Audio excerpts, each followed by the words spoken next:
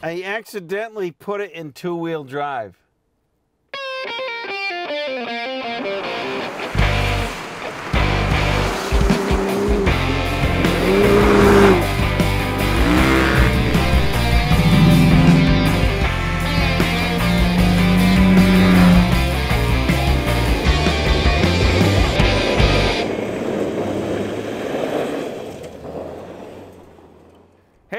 Tim O'Neill here from the Team O'Neill Rally School. We've got a Bronco Badlands and we're going to do a will it rally. I think it will rally. If you give her enough gas, I think it'll go anywhere. And this Bronco is one of the kind of vehicles I'm thinking about buying. I think it has everything we need. It has big space, it has all-wheel drive, it has the RS motor, which I'm quite fond of. I'm already getting excited and I really haven't driven it yet. We're going to pound the out of that thing.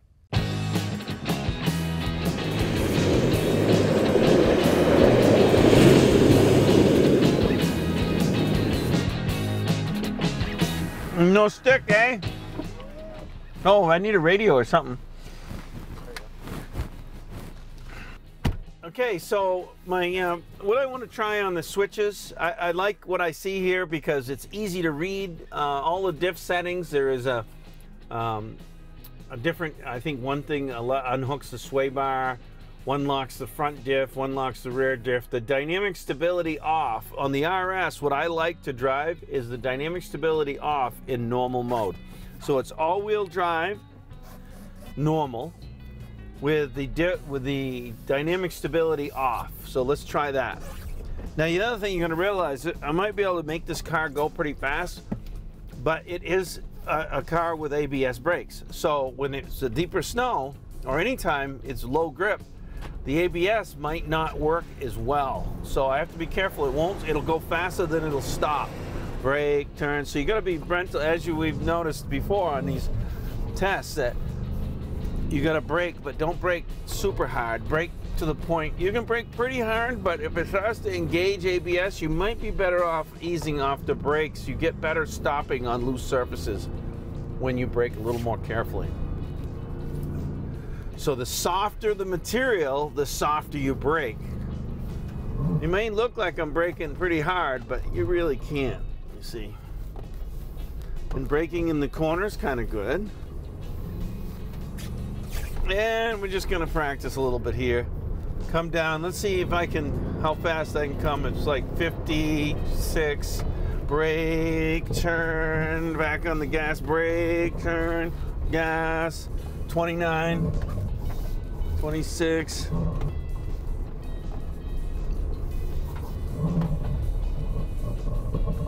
Okay, so braking in the turn is kind of effective, but there's also a delay, mostly because I'm not shifting correctly. Now when I have a lot of RPMs and I let off, it seems like it turns in better. I think I was just driving around in third gear. I guess I can't see what the tach is. All right, so I'm gonna have to change that because I can't read the tach. Oh, get a little air there. Shift, I see. Can't really use the handbrake.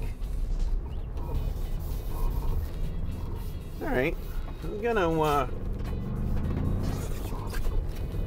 gonna stop down here and see if I can fix that so I can read the tach. It's on mile per hour, but I need tach.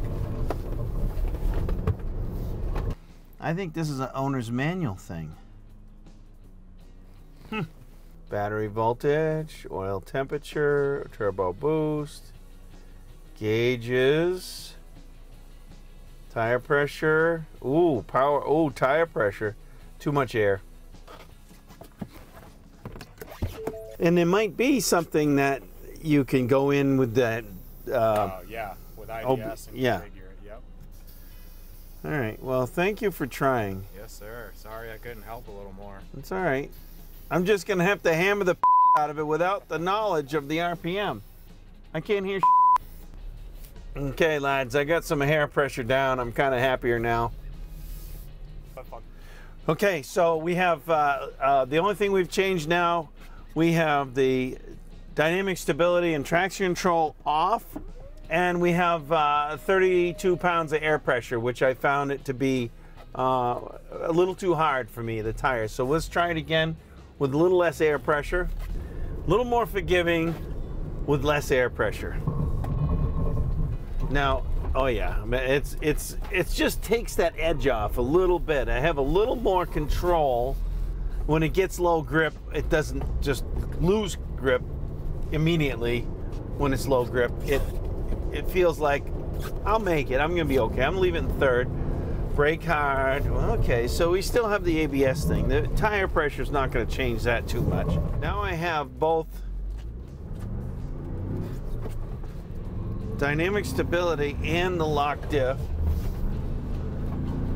It doesn't turn quite as well, but it might be a little more predictable. We're going to get a little air here. Doesn't turn quite as well. No, it doesn't turn.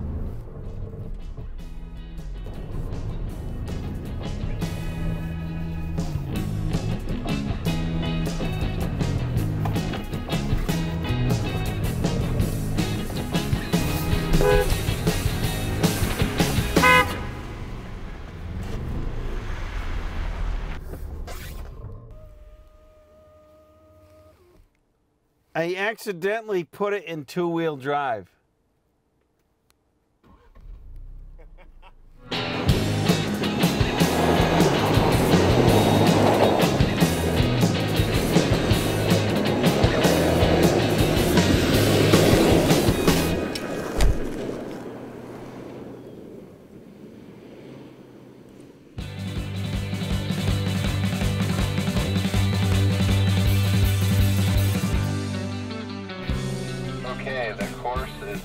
Able to be hot. Tim, I will count you down starting from 5, and as soon as I say go, then you go.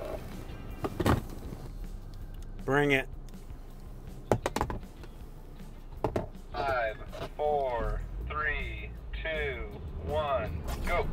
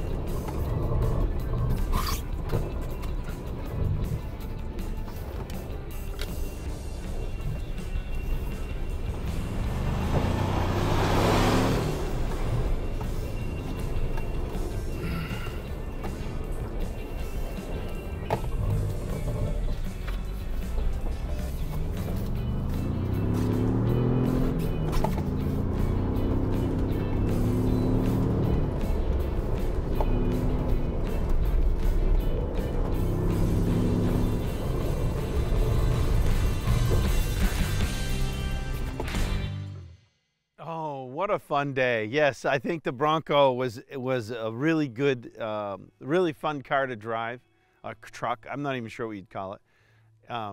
it was a really good day. And what I think, will it rally? What it means to me is, can you take a vehicle that's standard in form right from the manufacturer and drive it to the limit and doesn't throw any big surprises at you, doesn't get too scary. Once you figure out the switches and how you want to drive it, that mode for that condition, and then you find the limit of the vehicle, there's nothing surprising about it. So yes, I'd say it will rally.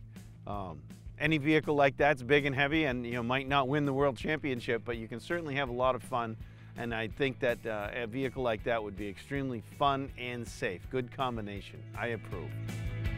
Despite myself, I can't rid myself of it.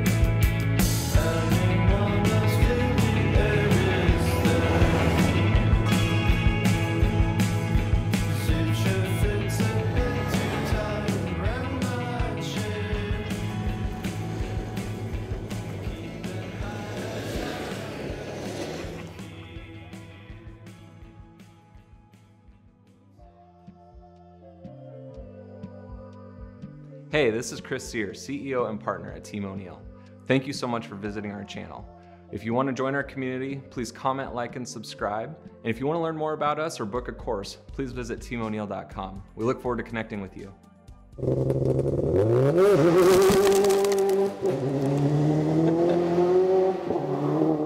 All right, let's get this done and let's not around any longer. Let's go.